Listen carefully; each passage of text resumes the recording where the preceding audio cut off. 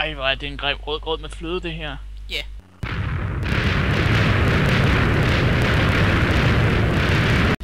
Hej alle sammen, og velkommen til en... det er så nummer 5, jeg går i gang med nu, og når jeg har set på... Så er jeg lige nogle missioner. You smell that? We need to burn them before they start attracting more of these walking dead. Ja. Oh, ja, det vil vi gerne. Yeah. Okay, good. Godt, jeg har kigget lidt på min egen film, hvis man kan sige det på den måde. Og jeg synes, i forhold til hvor meget jeg har spillet det nu, så er jeg i hvert fald ikke professionel der, og ved natter nærmest ingenting. Så jeg har spillet det lidt, eller ja, jeg spillede det i hvert fald mange timer nu på min egen singleplayer. Så nu ved jeg da en hel del, og det er i hvert fald lært, at det bare kan betale sig at tage alle missioner. Kelly's worried about her husband Will, but I think he's probably okay. If you happen to be nearby there, can you see if you can find him? Ja, okay, så lad gå. Sure. His name is William. He's about 6'1", black hair, good looking. He's a concierge. He has a friend named Doyle who works in the Diamond District bungalows. I'm thinking maybe he's hiding out there. Yes. I should have gone with James. I ran out in such a rush I left my necklace behind at the hotel. It's in bungalow 6 in the silver section. My husband gave it to me. It means a lot to me. I'm offering a reward. Can you help me? Yeah, I'll give you a hand. Thank you. Please be careful. Var det ikke hende, der sagde, at vi skulle ud og hjælpe ham, og sådan skulle det bare være, og bla bla bla bla. Alt muligt i det første afsnit. Ja, det tror jeg egentlig var. What a bloody disaster. Nothing here at all, is there? We need to think of another way. Will you help me? I need you to locate an ambulance or one of the lifeguard vehicles. Inside, you'll find a paramedic bag with all the necessary equipment in it. I'm pretty sure I saw one by the Diamond Bungalows. Sure. Without your help, we'd all be 6 feet under by now. Bloody walking corpses. Yes! Men vi starter med hans mission der, og i mellemtiden klarer vi også lige en anden, hvor vi skal finde nogle dele til den her lækre øse. Seriøst, jeg kan ikke holde hans stemme, den er virkelig bare klar. Ja, jeg kan godt huske, at jeg sagde ja, så starter vi en mission, hvor vi skal smide nogle lig ud. Det viser sig så, det ikke lige det, vi skal. Vi skal brænde dem, og vi skal skaffe noget benzin på en tankstation. Med sådan en benzintank, der ligger, jeg ved ikke, langt væk nok i hvert fald, så er det bedst at have en bil, fordi der kan man smide ting op på ladet, så det er helt... Går vi lige den rigtige vej ud? Yes, den der skal vi ikke.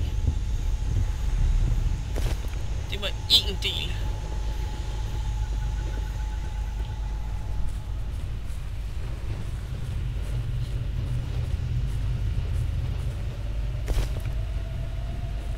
Og jeg har også fundet ud af, at man kan altid bruge penge.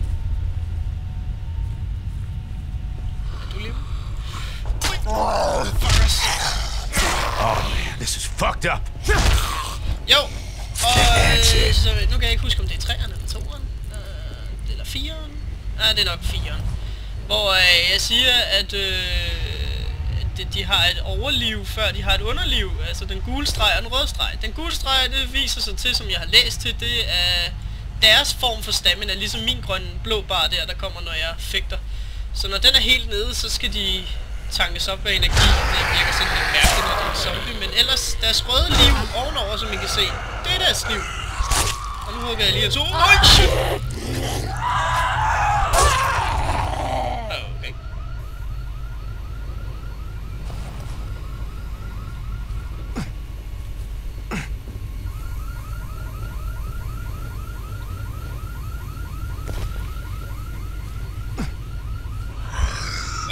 Okay.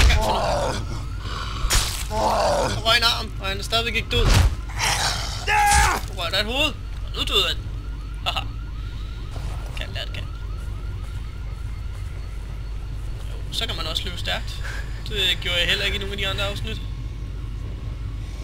Kom her. Kom her. Hvad ved du bare? Dø. Kan jeg få benene af dem? Sejt! Det vidste jeg ikke. Godt så. Kan man også. Så er de jo nærmest... Jo, og dem her kan jeg også godt lide. Eller de skader i hvert fald meget, hvis man bare kaster på det. Dø.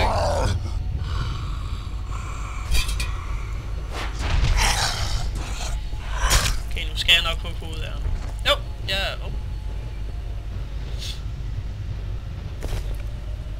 Jeg er stedet level, kan jeg se. Throwing range. Damage. Det vil vi gerne. Vi vil gerne gøre sådan, at der er 5% chance for, at jeg skader mere. Hvad fanden vil dog ikke det?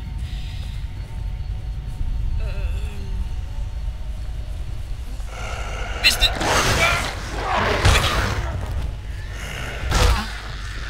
Kom her.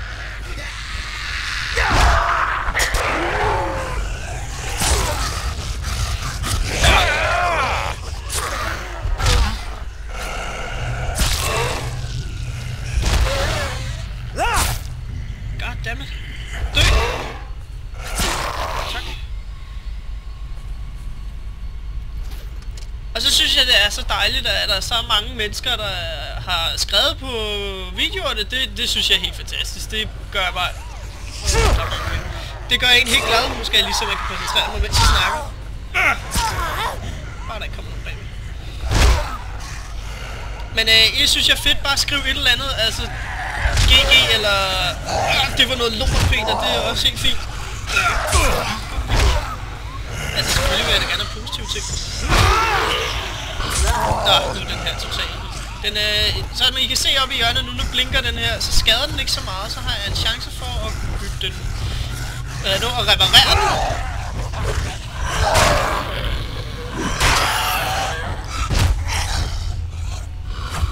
Sådan der. Og hun havde mange penge. Hold da. Hvad fik jeg der? Nå, et eller andet. Men man kan altid bruge penge, for dem skal man også bruge for at reparere den. Det må ikke spørge mig hvorfor. Nå, nu. Shit, chok, mand. Vær så dum. Bliv liggende. Der var den der første kit der, som vi skulle bruge. Og så tager vi også lige en bandage. Og den kan jeg ikke åbne, der skal man lige være skide lidt. Og så når jeg blive den der, så skulle det meget gerne være den sidste ting, jeg skulle have for biler. Ellers må vi finde en i bedste rum. Men nu skal jeg ellers bare tilbage. Det er virkelig befriende at have en bil, det kan jeg godt fortælle jer. Det er fantastisk.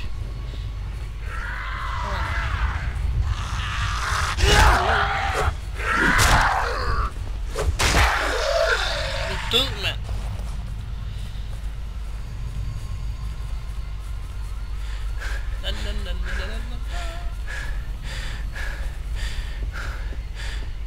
Nej, jeg har taget jo. Den er bil. Nå, whatever. Jo, og så har jeg tænkt... Nå, så løber vi lige langsomt, så jeg kan nå at snakke ud. Så har jeg tænkt på, altså virkelig... I må godt skrive om min Skype og Steam og det hele, fordi... Så synes jeg, det vil være fedt, fordi... At jeg har lige tjekket op om, at man kan være 4 spillere. Altså, jeg kan have 3 mere med. Og jeg har selv oplevet på min singleplayer, at, eller min egen, at det er rigtig, rigtig sjovt, at når der er andre med. Problemet er bare, at deres multiplayer-system, det fucker lidt endnu, men de er i gang med at fikse det, så vidt som jeg fik læst på. Men det kunne virkelig være fedt, så kunne vi få Steam, og så skal jeg, hvis der er mange, der kommer med, så laver jeg en gruppe, der hedder det, og så må vi skiftes til, hvem der vil komme ind, det ved jeg ikke, eller det passer måske ikke altid med, hvornår jeg vil lave det. So. You just saved a lot of lives, mate. You may have even saved Anne's. Thank you. Det der våben vil vi gerne have. Hvem vil dog ikke det?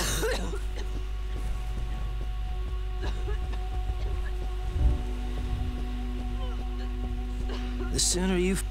Whoa, great job. Nice. Now just give me a sec, and I'll get this bitch running. Yay!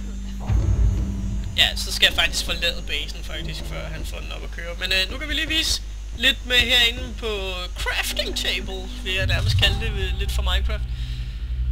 Hvorfor kan jeg ikke reparere det?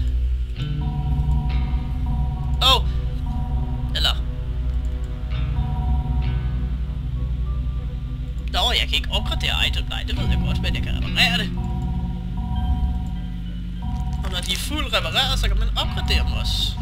Jeg kan ikke helt spørge, hvorfor det man gør. Eller hvorfor. Men så skader de da i hvert fald lidt mere. Og så er der også en crafting ting her. Så hvis jeg får skaffet alle de der ting, så kan man virkelig lave nogle fede ting. Altså virkelig, det her, det er nok en af dem, der er mine yndlings på, som jeg har på min singleplayer. Det er et baseballbat med søm i. Den kender jeg nok godt fra mange andre zombiespil. Og den her, den er også virkelig nice. Det er et baseballbat med en savkling. Og den her, den er også ret nice. Nå, jeg troede ikke, at man drikke det. Jo, og mit liv, det er deroppe i hjørnet, som I kan se. Venstre hjørne, det er mit liv. Og i det højre hjørne, det er hvad min... ja, hvad min våbensliv er. Jeg kan sige på den måde. Jo, men altså virkelig, skriv en kommentar, og også bare spørg om min Steam og alt muligt og sådan noget, så, og Skype. Fordi så kunne det være virkelig fedt, hvis vi kunne spille sammen. Det kunne virkelig være fedt. Jeg afslutter afsnittet herinde nu, det er fordi, det eneste sted, man faktisk gemmer det, når man er klar med missionen. Eller hvis man er i en af de her safe places. Så, ja. I må have det godt alle sammen. Skriv en kommentar, det vil virkelig være dejligt. Så bliver man forfærdelig glad. Eller fandens det glad. Nå, hej alle sammen.